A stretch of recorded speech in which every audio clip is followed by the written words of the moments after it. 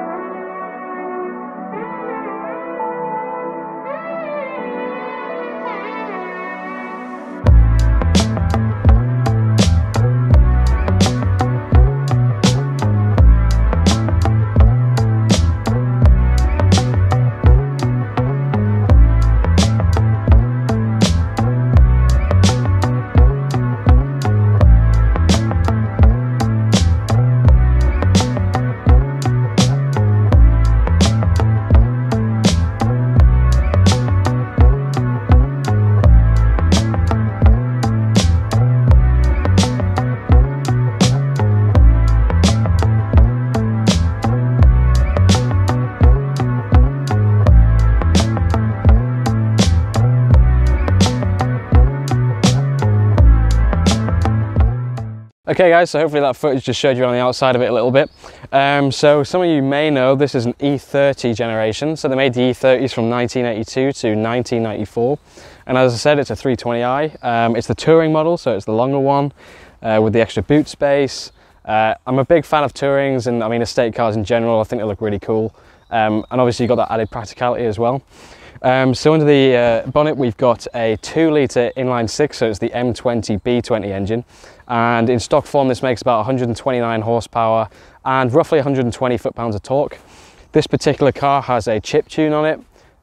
It's just one of the ones that are sold on the E30 zone forums. It boosts power by I think about 10 horsepower, so it's not a massive increase, but it's probably pushing out around 140, and I would imagine probably around 130 foot-pounds of torque as well. So coming down to the front of the car, you can see this one is equipped with the headlight wash sort of system. So you've got a jet nozzle there, and then you've got these two wipers. To be honest, I haven't actually tested it on this car yet. I don't know if it works.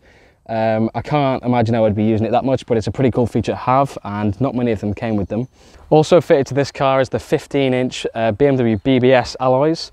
So these didn't come standard on this car. This actually came with a 14-inch set of alloys, which I do have. But the previous owner fitted these 15-inch BBS, and I mean, they look great. I'm a big fan of them. I think it's quite classic 1980s BMW as well, so really pleased with those. Okay, so looking at the car from a side perspective, you can see it's quite long, but in reality, it's not actually that long. This is the amazing thing when you start looking at cars that are even just 20, 30 years old. They're much, much smaller than modern day cars. This car is narrower than my JCW, and it's only about 30 to 40 centimeters longer than it. And that car is obviously a 3-door hatchback. It would be regarded as probably one of the smaller cars that you can buy these days. So, I mean, it's amazing that this thing is a 5-door touring, 5-seat estate car, you know, and it's barely bigger than it. Okay, so moving around to the rear of the car, obviously it's got the classic touring tailgate, and this classic design here. I mean, there was a rumor that they actually made this the width of a beer crate, so they could put beer crates in the boot. Well, that's true or not, I don't know. But yeah, it's pretty cool. And obviously massive boot. We've got a lot of camera stuff in there at the moment, but plenty of boot space in there should you need it. It's also got the twin exit exhaust. I don't think this is standard. It looks slightly aftermarket, but not for sound. It's just not quite an OEM design. You can also see the car comes with mud flaps. I'm not a massive fan of mud flaps in general, but to be fair, I think they look really good on this car and they really suit the style. So I'm going to keep them there for now. I might remove them further down the line just to see what it looks like, but for the time being, they're going to stay. So obviously being the 320i, this car is rear wheel drive, which is another reason why I bought it. Quite fancy the rear wheel drive car. Obviously UK insurance prices mean for younger people, it tends to be quite difficult to get into them. So this will be my first rear wheel drive car. So that'll be pretty cool. It's only an open differential. Some of these did come with a limited slip differential from factory. I believe that was the IS models, but obviously this is just a 320i, so it doesn't have the limited slip diff. So overall the car is pretty solid. There's a few rust spots on it, but it's mostly just surface rust. There's no real rot. So those are going to be areas that I'm going to address pretty soon. I mean, this car is garage, so it's, you know, it's going to be kept in the dry anyway. But yeah, I mean, the paint is probably one of the worst things on the car. It's not too bad, but there's obviously some scratch marks on it. To be honest, it kind of looks like someone's gone at it with a scourer. So it's a little bit flat in places, and there's some definite scratch marks that you can see. So I mean, it's the original paint, so it'd obviously be pretty cool to try and restore that and bring it back to life a bit. Okay, so obviously one of the standout features on the E30s is this bonnet. Look how it opens, it's pretty cool. You don't really see that, you know, too much these days. So yeah, it's quite a cool feature. So I mean, looking underneath, as I mentioned, it's got a 2-litre inline 6. BMW code is M20B20. The M20 engines were used across the range. They had a 320i, obviously the 325i. They did the 325e, which I believe was only sold in America, and that was, well, more or less focused around economy. But yeah, it's a 2-litre inline 6, so that's quite an interesting thing. Obviously, these days, 6-cylinder engines, very rarely less than 3 litres in capacity, so it's quite cool to have a 2-litre inline 6. It's not got loads of torque. The torque comes in at about 4,000 RPMs, so you do have to rev it out. And peak power is coming in at about 6,000, so it's quite a revvy engine. And with that chip tune on, it revs to, I think, about 6,500 is the limiter, so it does really like to rev out.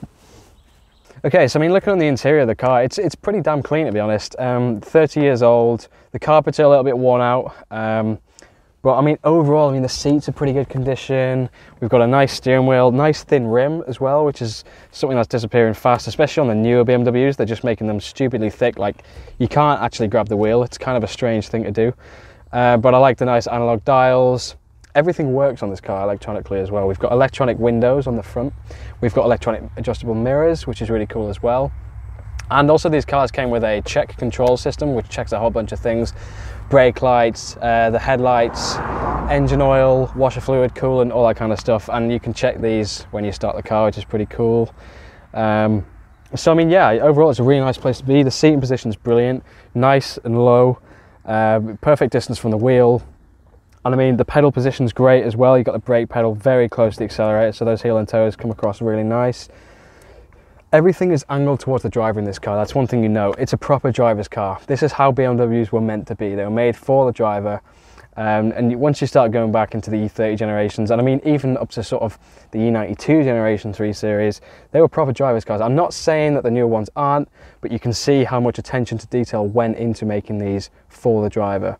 We've got all the stuff angled towards it. You've got this whole central column and central console unit is just angled towards me in this driver's seat, which is great. Okay guys, so that's all it's going to be for this video. Basically, there's a couple of things I want to do with the car before I do a full in-depth review and some other videos on it.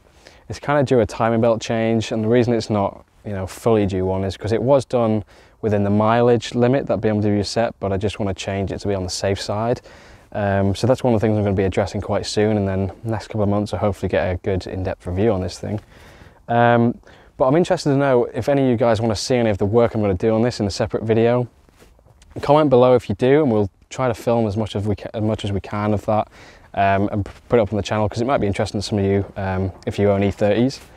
So yeah, that's going to be it for this video. I hope you enjoyed it. I hope it's given you a bit of an overview of the E30 and sort of helped to tell why I bought it. Yeah, there'll be plenty of stuff to come on this thing. Plan to keep it for a long time. It's not going to be a short ownership. So yeah, thanks for watching, and we'll see you in the next video.